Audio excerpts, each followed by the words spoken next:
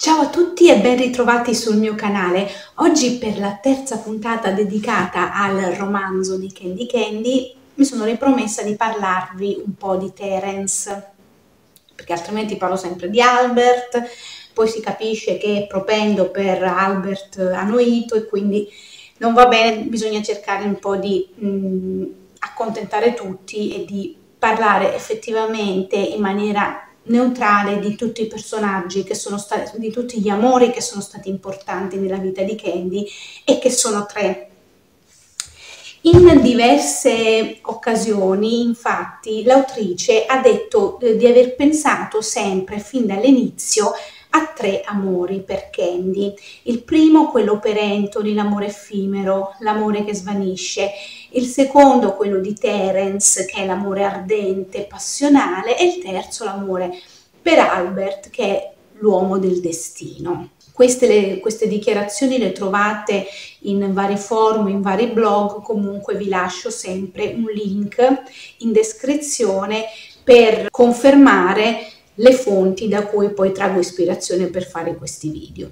E ovviamente Terence è molto presente in questo romanzo e ricordiamo che nel romanzo Candy parla in prima persona a distanza di più di 20 anni ed aprendo questo portagioie dove lei conserva tutti i ricordi, tutte le cose che per lei sono importanti, comincia a ripercorrere tutto il suo passato, tutti gli avvenimenti più importanti della sua vita e quindi fa un tuffo nei ricordi. Il personaggio di Terence è un personaggio quasi in antitesi con quello di Anthony, c'è proprio la sensazione di rottura rispetto al primo amore che ha avuto Candy.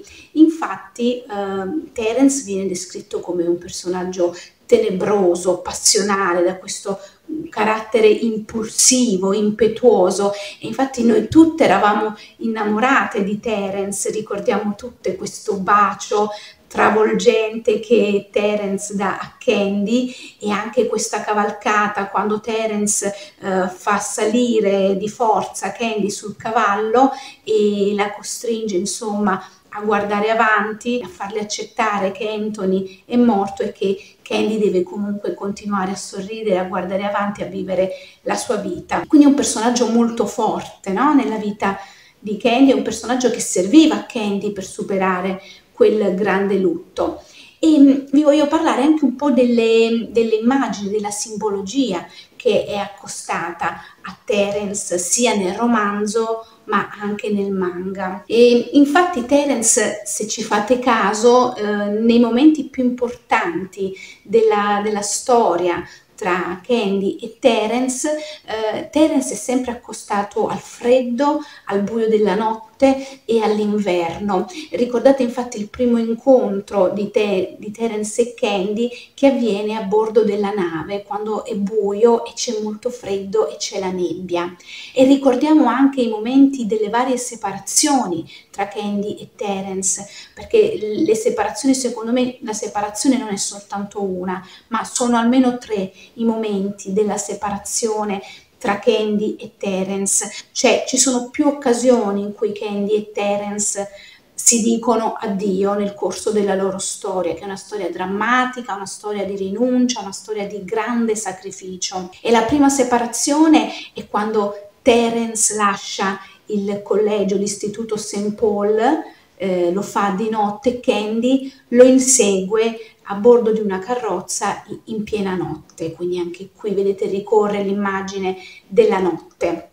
La seconda separazione è quella ovviamente avvenuta a New York, quando Candy scopre che Susanna Marlowe, per salvare la vita a Terence, ha perso una gamba e quindi accetta che Terence resti al fianco di Susanna e anche qui è notte e c'è addirittura la neve, il freddo, il gelo della neve e questa simbologia del gelo ricorre anche nei ricordi di Candy, quando lei appunto ripensando a quel momento, a quella separazione così drammatica, le dice al presente: sento ancora il gelo delle sue lacrime e il calore di quel petto, il calore del petto di Terence batte ancora dentro di me, che ricordiamo questo abbraccio sulle scale che veramente è rimasto nel cuore di tutte come una delle scene più commoventi, più drammatiche di tutta la serie di Candy. E c'è anche un terzo momento di separazione, che è quello che avviene a Rockstown, che non si vede nell'anime, ma noi dobbiamo sempre fare riferimento al manga e al romanzo, perché questo evento viene citato sia nel manga sia nel romanzo. Quando Candy si dirige a Rockstown per cercare Albert, si imbatte in questo teatro itinerante, in questo teatro di attori girovaghi, e scopre che Terence ha cominciato a recitare lì.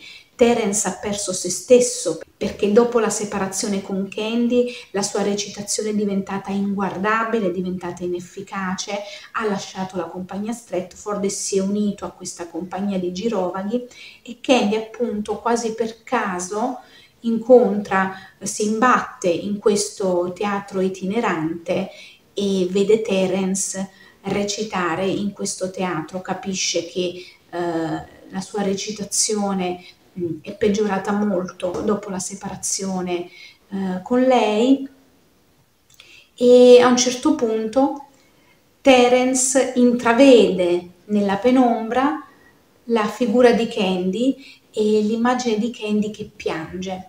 Allora ha un sussulto, dice: ma che cosa sto facendo? Terry, torna in te, e improvvisamente comincia di nuovo a recitare come solo lui sapeva fare. Ed è proprio in quel momento, dopo aver rivisto l'immagine di Candy, che Terence decide, attenzione, decide di ritornare alla compagnia Stratford, e decide, questa è una scelta consapevole, di restare al fianco di Susanna, perché Susanna l'aveva lasciato libero Terence. Quindi vedete anche questo terzo addio tra Candy e Terence si svolge con la neve. Lo dico perché queste immagini ricorrenti della neve, del freddo associate a Terence, nevica anche quando Terence va alla casa di Pony per vedere il luogo dove Candy è cresciuta.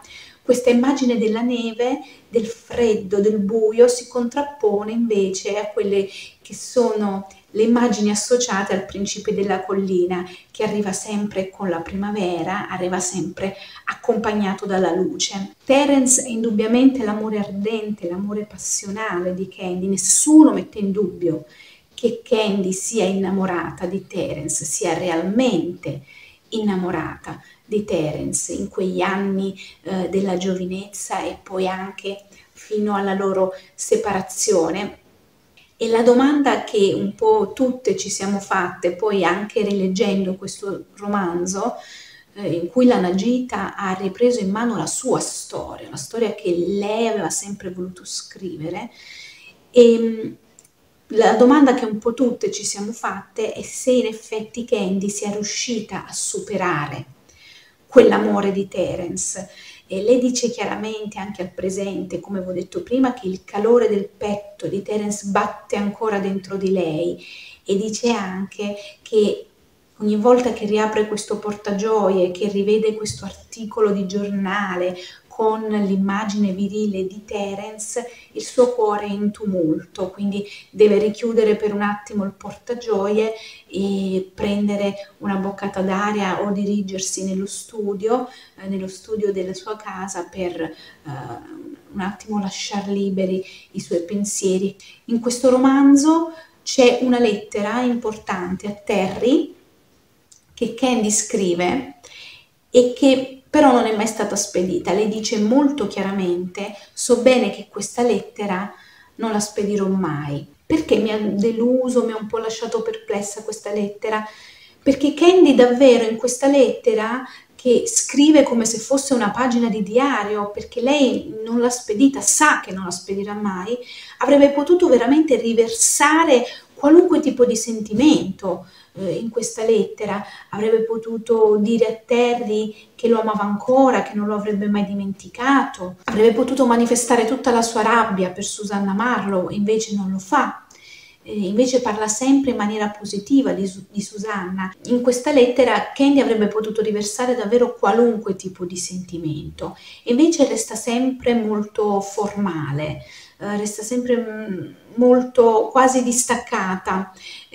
Proviamo a collocare temporalmente questa lettera. Lei si congratula con Terence del successo che ha avuto l'Amleto, quindi siamo a dopo Roxtown. Terence è ritornato a recitare con la compagnia Stratford e addirittura si dice nella lettera che l'Amleto arriverà anche in Inghilterra e quindi possiamo ipotizzare che siamo appena dopo la fine della Prima Guerra Mondiale, quindi nel 1919. E Candy, dopo essersi congratulata con Terence in questa lettera che non spedirà mai, e quindi possiamo presumere giustamente che questi siano i veri, reali sentimenti di Candy in quel momento, perché guardate, se l'avesse spedita, io avrei detto in tutta sincerità: Candy sta mentendo a se stessa, deve inviare una lettera a Terence, ma deve necessariamente usare questo tono perché ha promesso a Susanna Marlowe che non avrebbe mai più interferito nella loro storia. E in questa lettera, dopo essersi congratulata appunto per il grande successo dell'Amleto, Candy improvvisamente inizia a parlare del prozio William. Infatti lei dice che questo prozio William adesso parla di Terence con disinvoltura, perché all'inizio cercava di evitare con Candy l'argomento perché temeva appunto che ritornare a parlare di Terry l'avrebbe fatta profondamente soffrire. Quindi Candy quasi dice a Terence: guarda questo prozio William quanto mi vuole bene, quanto cerca di non farmi soffrire. E poi, sempre nella lettera, sorpresa, dice a Terry: indovina chi è lo zio William? Ma pensa, è Albert, è proprio quella persona che noi avevamo incontrato a Londra, che anche tu conosci. Lei sente il bisogno di parlare di Albert con Terence in una lettera che non spedirà mai. E addirittura lei continua a parlare di Albert dicendo che Albert conosce tutti i suoi sentimenti, conosce tutti i sentimenti che lei prova per Terence, perché addirittura ha consegnato al prozio William il diario che lei teneva all'istituto St. Paul. E continua, prosegue nella sua narrazione su Albert dicendo addirittura: è stata forse la sua presenza a permettermi di risollevarmi. Lui mi ha davvero salvato, Albert l'ha davvero salvata. E poi parla di Susanna Marlowe e dice: Susanna è una persona meravigliosa e sono contenta per te, Terry, sono contenta che tu l'abbia scelta per averla al tuo fianco. E alla fine conclude dicendo: Terry, devi sapere che qui ci sarà sempre una tua fan, una tua grande ammiratrice, pronta ad applaudirti. E un PS finale che diciamo un po' mi ha fatto sobbalzare, dove le dice: Terry, io ero innamorata di te, quindi usa questo verbo al passato che sembra proprio una chiusura definitiva, un aver superato definitivamente questo amore. Guardate, vi faccio vedere.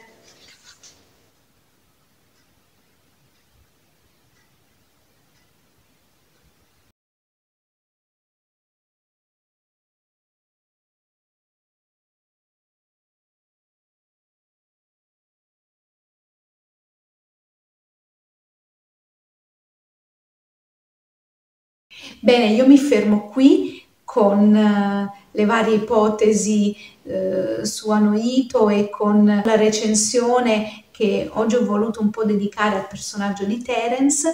Ovviamente fatemi sapere sempre cosa ne pensate nei commenti, e se avete anche dei blog su Terence da consigliarmi, mettetemi il link nei commenti perché ci guardo volentieri, e vi do appuntamento alla prossima recensione. Ciao!